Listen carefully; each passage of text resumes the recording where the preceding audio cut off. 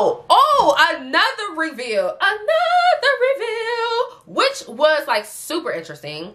We find out that Jasmine just got out of a relationship 7 months ago. Child, 7 months ago. 7. Listen, y'all. Okay, we all know how time freaking flies. Okay, time flies. 7 months is not a long time.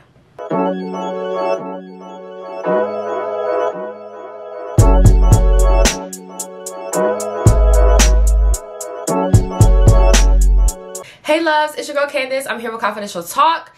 And I know y'all watched Married at First Sight last night. Okay, I sure did. And I don't know about y'all, but I definitely felt cheated. Was it just me, or like, you know, usually I'm complaining about the fact that the show is 2 hours long and how it's just so long.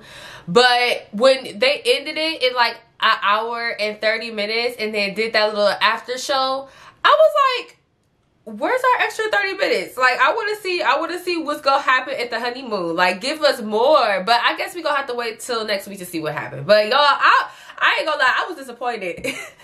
I actually appreciate the 2 hour shows now, because I was really like, where's my extra 30 minutes? So I don't know if y'all missed it. I definitely did.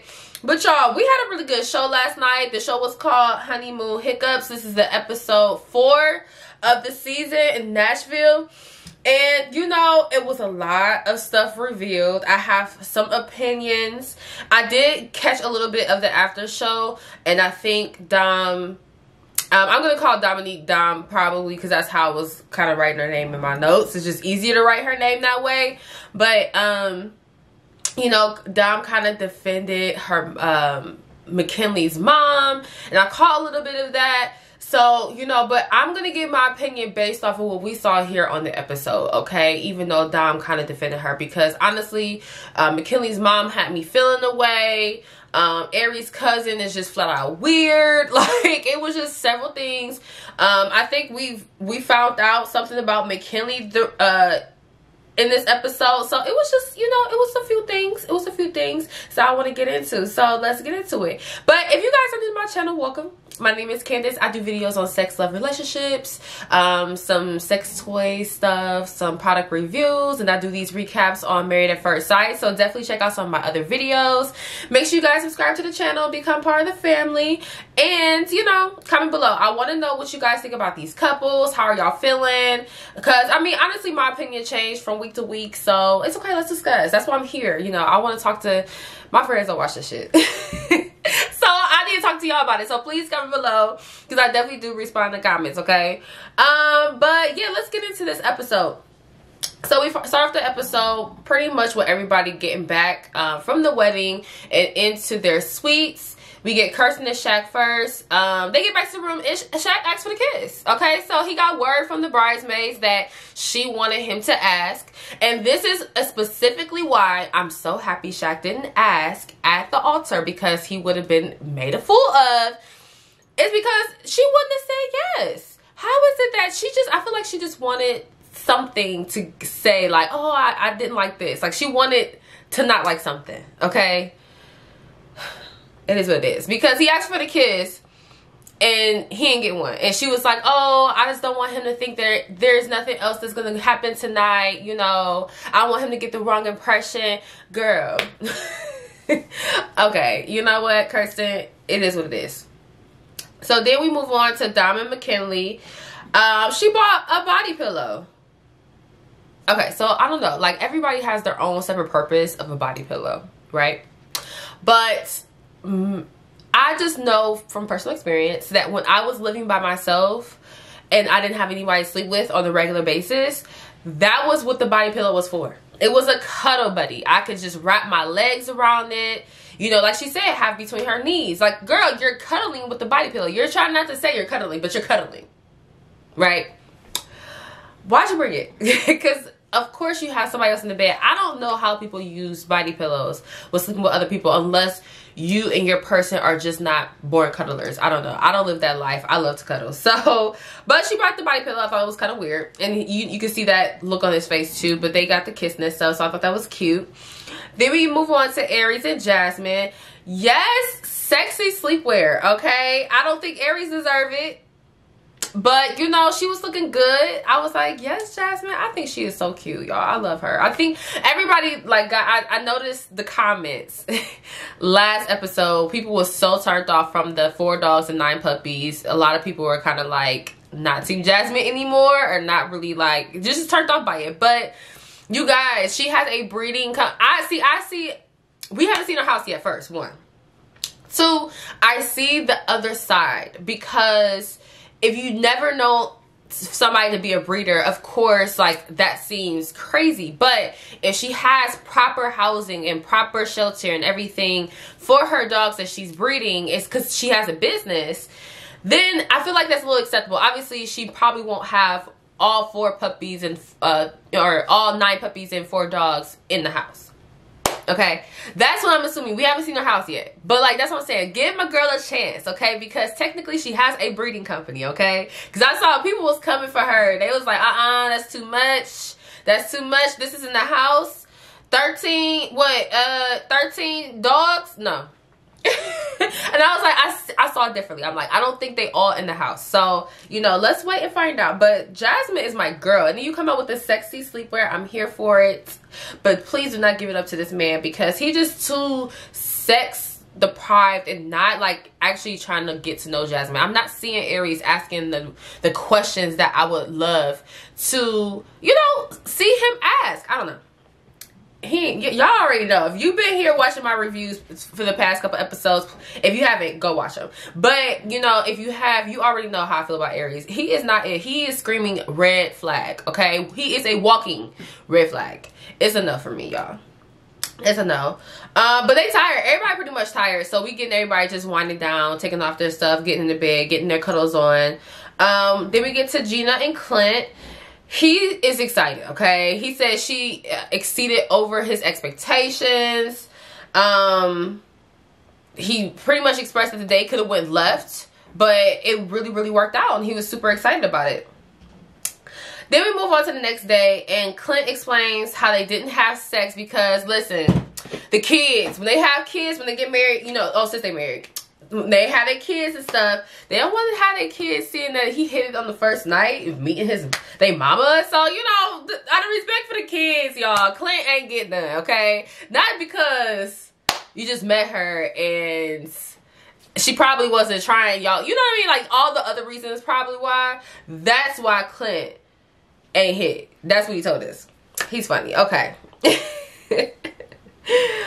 Whatever. Then we get Kirsten and Shaq. She feels natural sleeping with him. And then she says, if anyone wants to know, if you were wondering, because I know y'all gonna ask, I know y'all was skeptical whether or not it happened or not, Kirsten and Shaq did not have sex. She said they did not have sex. I know y'all wanted to know. I knew y'all was probably, you know, teeter-tottering whether or not we was gonna have sex or not. Y'all didn't really know, for real. Y'all didn't know. But just so y'all do know, we ain't had sex, okay?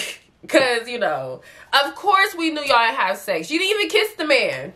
Like, girl, I just cannot with Kirsten. I literally, that's y'all's girl. I see people do love her. She's beautiful. That's all I can say. Like, right now, she is a pain in my butt. Like, I need her to give Shaq a chance. I like Shaq. At first, I was a little like, okay, I wasn't really appealed or attracted to him. But literally watching and getting to know him and seeing him in, like, his full form, I'm like, oh yeah, Shaq is a catch. I like him. And he just give me Big Daddy energy. I'm here for it. I'm here for it. I don't know. Y'all drop in the comments. Let me know if y'all feel the same way. So then we get to McKinley and Dom, and McKinley got the chain on in the bed. I was like, okay, swag. Because I don't know if y'all noticed this, but he don't look like that during the day. Like, he had on a little, you know, a little black tee, gold chain, going to bed. but then you get up and put on that little polo with no chain. I was just like, your nighttime don't match your daytime. I need you to get that swag back. I don't know if it's because he was meeting with her parents, but I need or maybe, yeah, that's probably why, because it was just giving like, what was it giving, y'all? It was giving Eminem. Like, it was, you going to bed with a chain on. It's giving you're down with the people, for real. You know what I'm saying? I don't know, y'all. It's giving Eminem.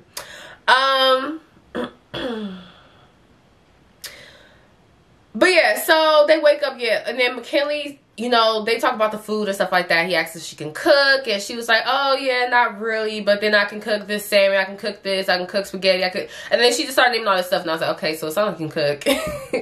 But he looking like, this is all foreign to me. I've never heard of lemon pepper salmon and catfish. And she talked about how she caught them catfish herself, cleaned them, and cooked them. I'm like, okay, Dom. I think she needs to be open, though, if she's really serious about making this marriage work. You know, because I am someone that is like a jack of all trades too. Like, I grew up with a single mother, and like we had to do everything ourselves. So I'm like one of those, like, I don't know how to go catch a fish, clean it, and cook it, but I'm pretty self-efficient when it comes to a lot of things where I just don't need help. And I feel like that's Dom, and I feel like I want her to be open to the idea of that her husband may not be the same way.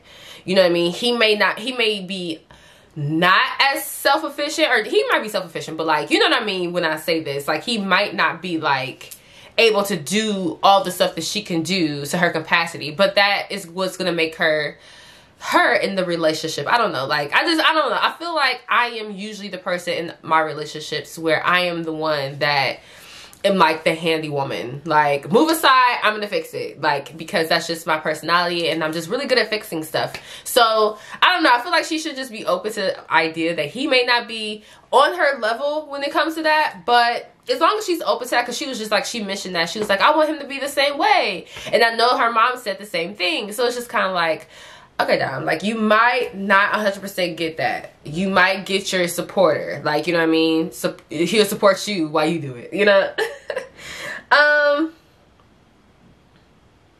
But yeah, it looked like he don't be eating soul food. He don't eat no American food either. I don't know. Some of the stuff that she named, it was just like, okay, anybody can eat this. It's not necessarily soul food, but it was like, oh, that sounds foreign. Oh, I don't know what catfish is. I don't know what this is. I'm like, okay. All right, we're gonna see McKinley, and it's interesting because we're about to come up on it, what he ends up revealing. But I'm gonna go to Chris and Nicole. They are so cheesy and cute, you know.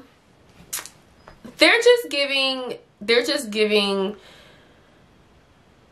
cute vibes right now. The only thing I'm concerned about is Chris being too nice. Nicole seems to be very receptive to it right now, but I don't know how long, because if he's I'm jumping ahead.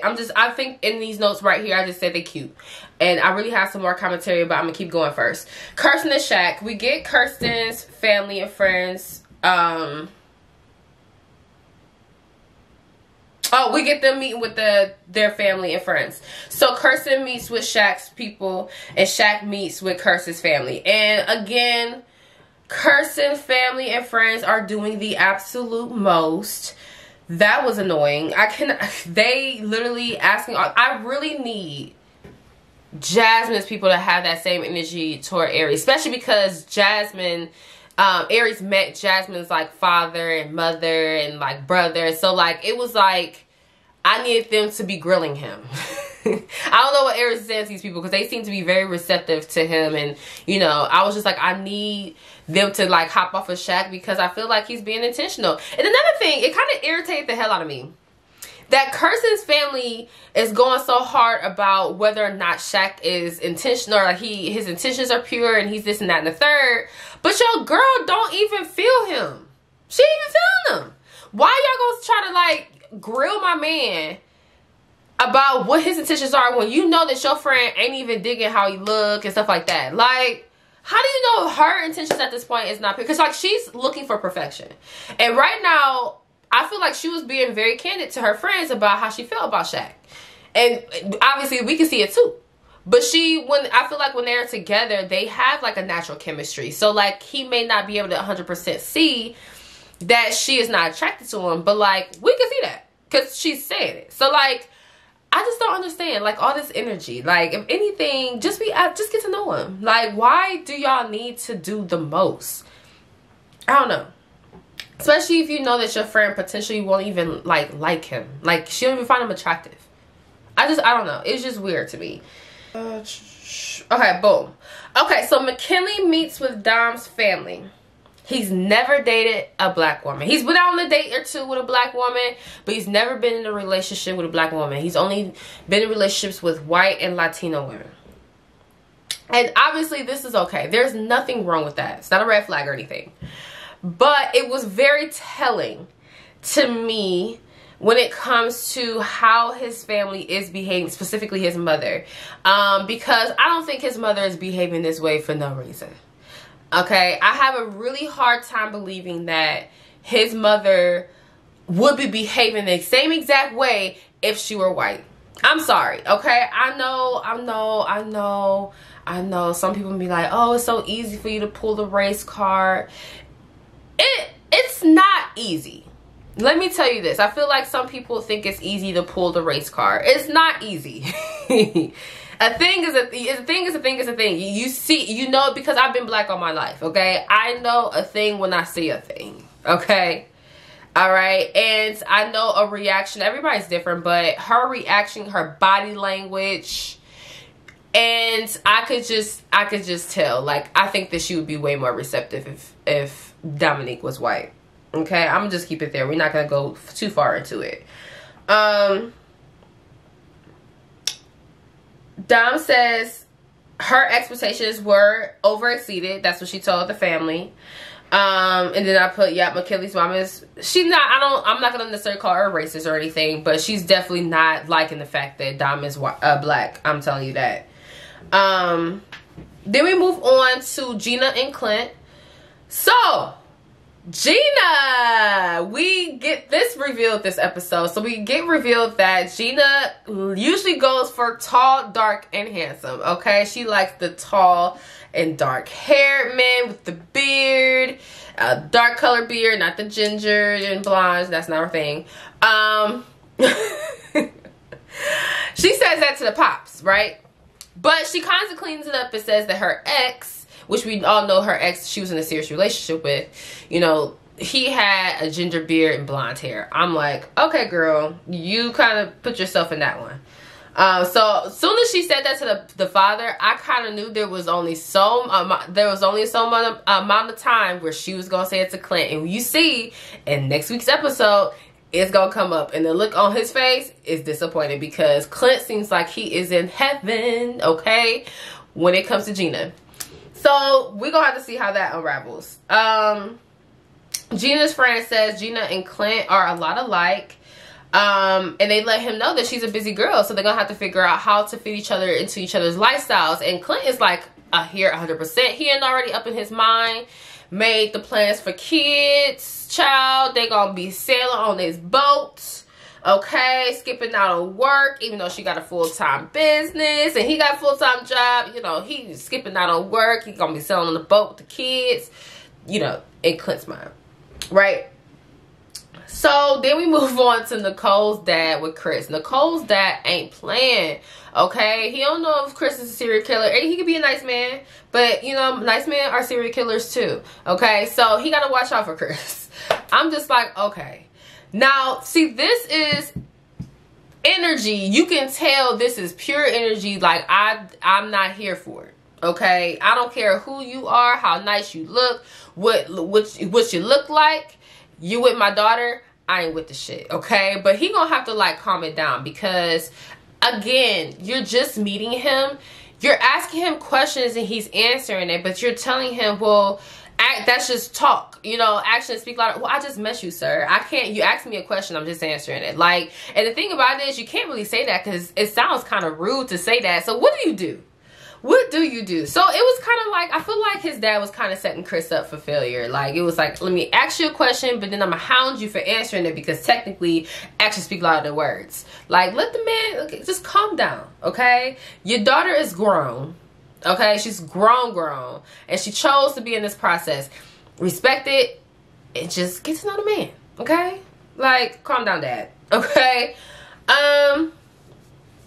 Then we get Chris's family talking to Nicole, and they're pretty much telling him that Chris usually wraps his life up in his relationships, and a lot of times he ends up getting hurt, and they just really want to make sure that he doesn't get hurt. So if she wants to end it, you know, don't prolong it, okay? I'm like, damn, that, like, wow, like, Chris sound like he might need therapy or something. Like, I don't know. I mean, like, is it me? Maybe, I don't know. I mean, we all need therapy, but he might need therapy, okay?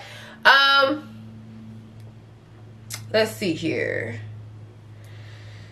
Then we get to Jasmine and Aries, and I really wish Jasmine's family would grill and saute Aries, saute him up, serve him around the table, but you know, they just smiling and laughing with him and talking, and this conversation seems like it's going great, so I guess. And then we get Aries' cousin being weird as usual. She's just not believing this. He has a wife. So they ask her, how do you feel about his wife? And she just laughs and walks away, and she just gets all weird. How do you feel about the woman? You're meeting another woman. Like, at first, I feel like I thought that she was just a concerned cousin for the girl because she knew Aries was a player. But now it's just getting weird. Like, it's just like, girl, what's really going on? Why are you salty? What's happening? Where's all this energy coming from? Because from a woman to another woman, even if the guy was in my family, I feel like I understand.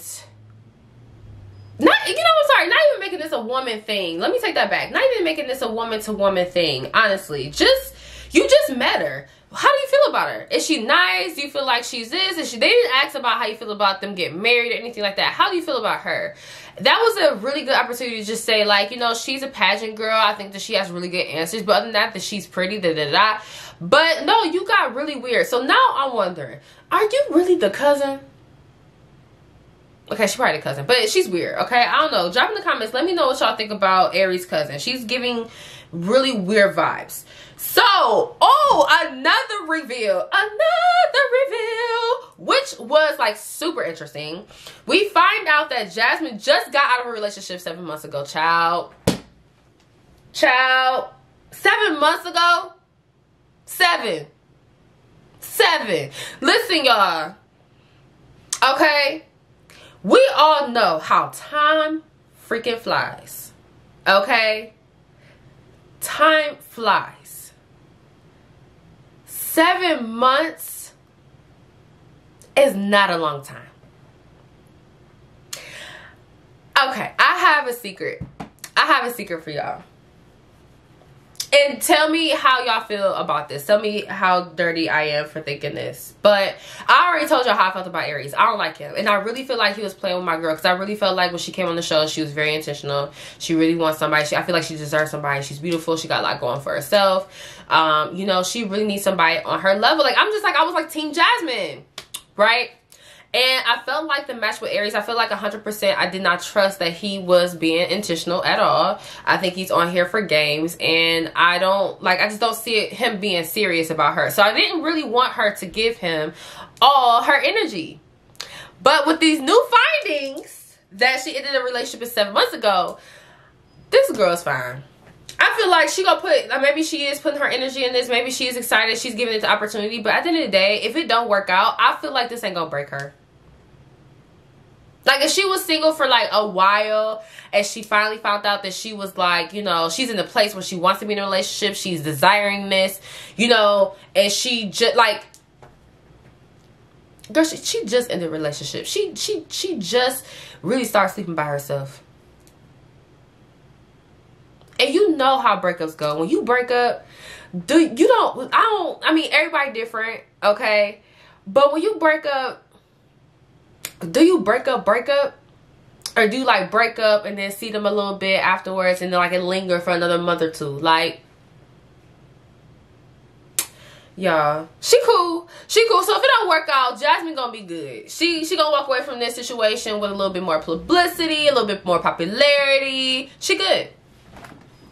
And in my mind, when I found this out, which again, this is bad. I know y'all come for me in the comments. Y'all can come for me.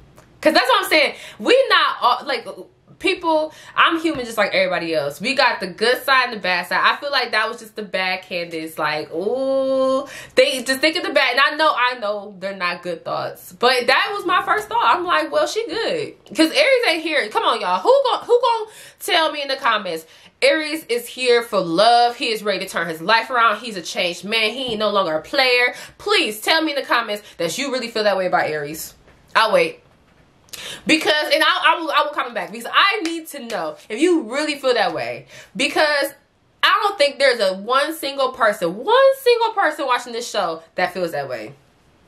So for anything, I think that all this time I felt like Jasmine was here for that. But now I'm like, okay, she might be here for opportunity. She might be here to, like, you know, hopefully meet somebody great. But if it don't work out, she'd be fine. I'm telling y'all, she just left her man 7 months ago. 7 months ago. 7 months is fresh. 7 months, depending on how long they lived together. So they probably were together for a while. I mean, I don't know. It's just crazy, y'all. This show crazy.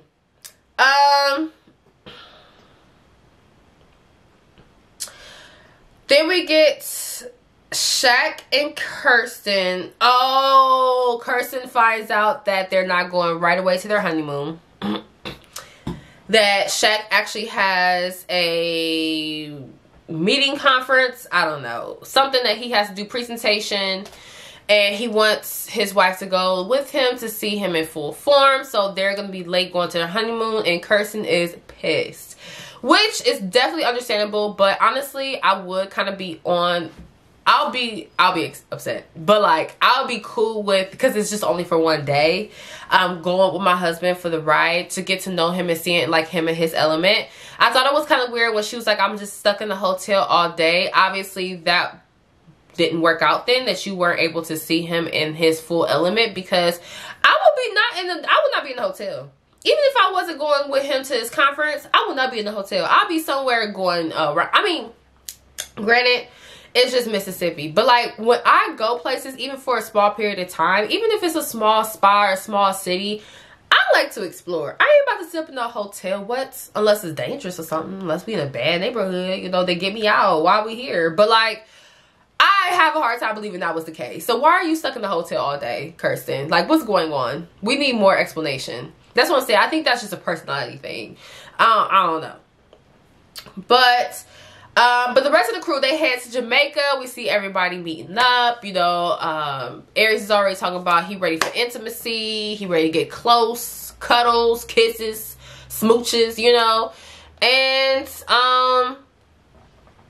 y'all, I was not ready for the episode to be almost over, because we're about to get Chris and Nicole's moment, and this was it. I was so disgusted, y'all. I was so upset. But then we get, you know, everybody getting back to their suite, enjoying, looking at the hotel, seeing how nice it is. We get Chris and Nicole having a very intimate moment, and they've both been through some tough stuff. Chris opens up about being hurt and being in a I think I kind of zoned out for a little bit during this. I think he was talking about, I don't know if they went to Jamaica together. He'd been there before with someone else, and she wouldn't touch him, look at him, kiss him, pay him any attention, and he tried to hold her hand. He wouldn't hold her hand, and it was just really giving weird, like, it was giving vibes. It was giving something that just wasn't, not attractive vibes. Like, even if that's something that you went through, just to be, I just think it's not player. It's just not a good thing to be so open about that, like, immediately right when you're just getting to know this woman you just met. This is day 2. So, like, putting yourself in that kind of, like, position where you're kind of like a wuss, right away, I wouldn't necessarily do it. If you want to open up, yes, but like, I don't know. I feel like he went too in depth, but it seemed to not bother Nicole. She opened up even herself about, you know, her situation and how she's been hurt before, and the situation with her, an ex that, you know, burnt her with a cigarette and made her feel like, you know, that she wasn't good enough. It was never good enough. So she always had to like prove herself in relationships. And you know what, when she said that, I honestly felt for her. I honestly felt for her in that moment, because I feel like there's so many people that go through that, where they end up in relationships with people and, you know, they get talked down to, and because they love that person, they believe what they're saying. They, you know, they're close with that person, they love them, so when that person says hurtful things to them, they believe it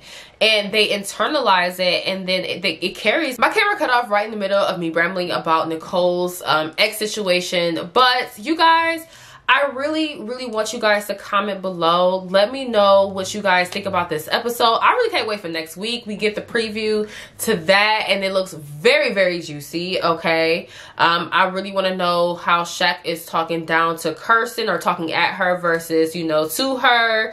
I really need to see that. It was something else. It was a lot of juiciness, lots of juiciness. Aries, Jasmine asks, is there anything else you want to know about me? Ask me any questions to get to know me. And he talking about favorite sex position. Gina told Clint right to his face that, you know, I'm not really into gingers, but, you know, here you are. I was like, oh shit. And then we get Nicole saying she don't want kids. So, and apparently Chris won't too. So it just seems like a fuck show next week. So I am so here for it. You guys, please comment. I want to know what y'all are thinking about these couples and what y'all think is going to transpire. And yeah, thank you guys so much for watching, and I will see you guys in my next video. Peace.